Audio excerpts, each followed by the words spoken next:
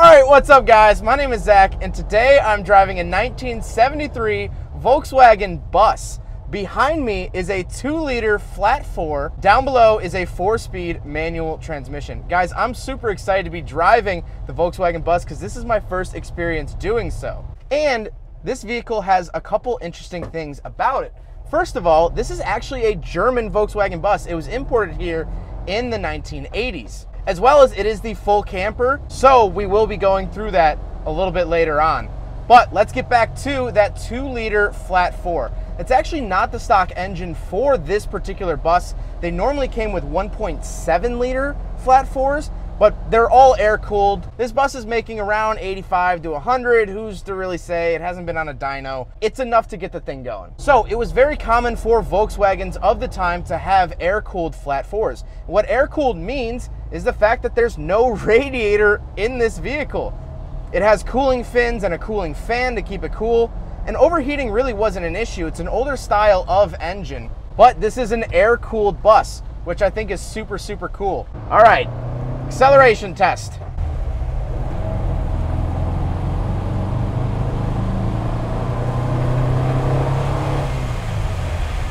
Nice. Now, like I said, paired to it is a 4-speed manual transmission. It shifts nice and easy. It's not too daunting to drive. However, the pedals have a lot of movement. Of course, the shifter is super, super tall, and this van actually was originally automatic. It was converted to manual. So originally it was a 3-speed automatic. Now it does have the proper 4-speed, but that is why you'll see the automatic shift pattern up on the dashboard when we look at that a little bit later on. And last but not least, the van is rear-wheel drive. There is a transaxle in the back.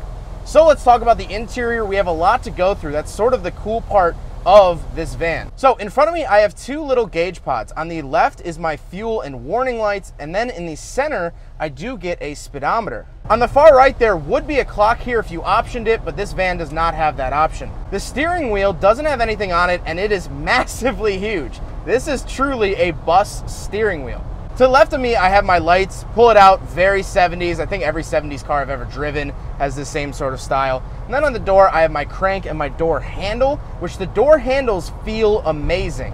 They're super nice to feel. They have that nice, satisfying German clunk that I absolutely love. To the right of the gauges, I actually do have my heating and air conditioning options. Well, by air conditioning, I mean there's just vents on the outside of the bus that just let air in. These actually did not come with air conditioning. Some dealers would install them, but from the factory, there wasn't any AC in the vans. Down below that, I have my interior light, my hazard switches, and then a temperature timer. So if you got a kerosene heater in the back of the camper, you could actually put it on a timer, which is super, super cool. Moving into the center, we do have a aftermarket radio, of course, and then 2 aftermarket gauges for temperature and oil pressure. Of course, things you would want to keep your eye on. And then, like I said, there's that automatic shift pattern because this used to be automatic. And we have our parking brake down below. Then I do get a nice glove box, and overall, just the size up here, there's so much space up here. I feel like I could tap dance where I'm sitting. Like the pedals are like not the whole foot space. I can sit here very, very comfortably spread out. Now, the seats are very, very comfortable. These are the original seats. And honestly, I wouldn't mind these on a road trip. Just like the Carmen Ghia that I drove, it's a very comfortable, very easy to drive car. It's not that challenging, and I really, really like that. Now we will hop in the back. We'll talk about the camper, which is like the creme de la creme, the whole reason why you buy one of these vans. All right, so here's the back of the camper. I'm actually sitting away from, that's Colin. Hi, Colin. Yeah. He owns the bus. Thank you. So there's a bunch of stuff back here. We have storage down here.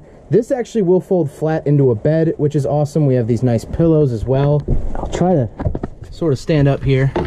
Oh, yeah.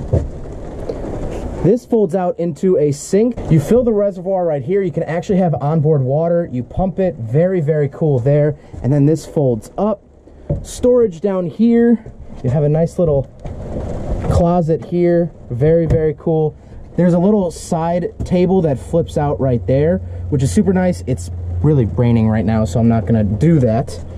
But Then you have this little jump seat, you have a table that'll pop up, and then actually up above my head, there is the pop-up camper. So this is actually a sort of canvas cot, so someone can sleep up here, and then you could pop this top all the way up, give you some standing room, and just make the bus not feel so cramped, which is so cool. And of course, you could tell that this was a German vehicle by all the German written here. Of course, English at the bottom. It is a 70s vehicle, so ashtrays all over the place. These roll right here. Oh. And open up like that. And that's a camper window. Oh, cool. As the owner just showed me, it actually has these camper style windows that were part of the camper trim, known as the Westfalia later on, but this is technically a Westfalia, sort of, whatever. Volkswagen people can get mad in the comments. But you actually tilt them out with this little dial here, and then you can, the rain isn't coming in, and I have this bug netting, so then I can sleep in here, nice cool night. You know, I don't have to keep the vehicle running, anything like that. That's a really cool feature and part of the camper trim level, like I just said. Very cool. This thing is very livable in here. I mean, look at all the storage you have, the room. I mean, we're just hanging out back here. We do have power hookups as well. Very cool. And then you have this back space as well. Now we gotta talk about the looks, and guys, it's a Volkswagen bus. It looks amazing. I love the orange color. It has a little bit of patina, but I think that just gives it character.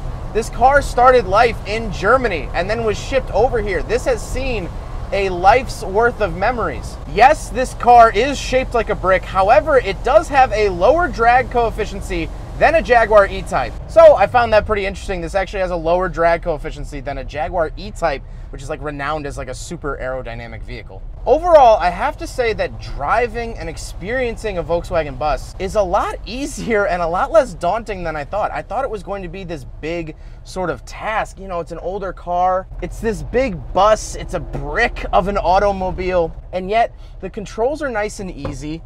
The steering is a little heavy because there's no power steering, but like, you know, that's all old cars. It's really fun, and it just puts a smile on your face. Yes, you're gonna do 5 under the speed limit pretty much everywhere you go, but you're gonna be happy and smiling the entire way. And everyone looks at you and everyone waves. Everyone has a good memory with a Volkswagen bus. And it's just this jolly machine. I love these old Volkswagens. And it makes sense because Volkswagen literally translates in German to the car of the people. Anyone can drive this. As long as you know how to drive stick shift and you learn a couple little quirks, you're good to go. And the camper back, it's just so cool. I never realized that these cars came fully equipped for camping.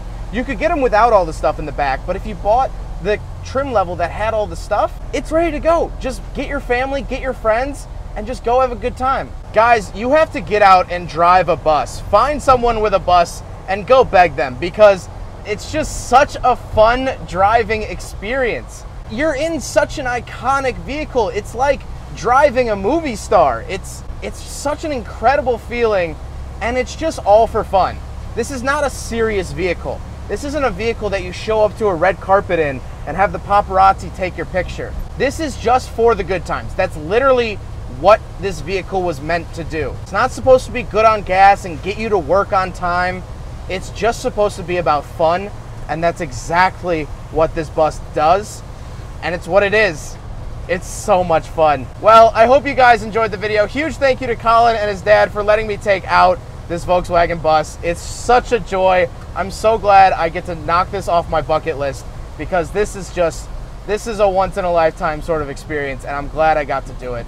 But I hope you guys enjoyed the video. Don't forget to rate the video, comment on the video, and subscribe if you really liked it. Take care, guys.